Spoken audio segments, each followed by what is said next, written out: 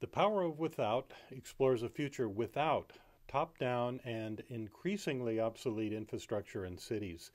We focus primarily on informal settlements that typically lack proper infrastructure for sanitation, clean water, energy, or mobility. And we imagine a future with lightweight, distributed, and ultimately autonomous systems. We have also developed a new taxonomy of settlements to help understand the differences and similarities of communities worldwide.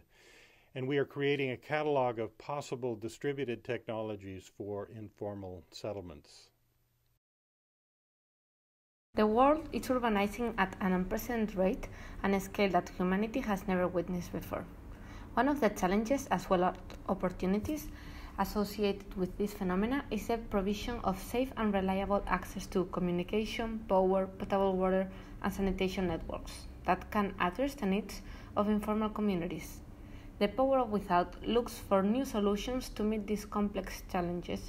Academia, NGOs, local organizations, and governments have attempted to name and define informality with different approaches and languages that we have clustered to identify some of the common features of the settlements to later come up with our definition of informality. Moreover, to better understand it, we have created a taxonomy of existing taxonomies that summarize the research conducted and groups the concept in three different scales: site, architecture, and populace, presenting the initial steps to understand informality globally with a unique set of variables. These alone, the research conducted have been summarized in a toolkit and presented in different venues and workshops such as the City Science Summit that had Norman Foster as keynote speaker. It has also been used in the Settlements Without course, instructed in fall and spring, that aim to identify lightweight infrastructure systems for deployment in informal settlements to foster sustainable, resilient, and autonomous communities. During this time, we have closely worked with our local partner, the University of Guadalajara, among other institutions and local communities, such as Círculo de Amigos.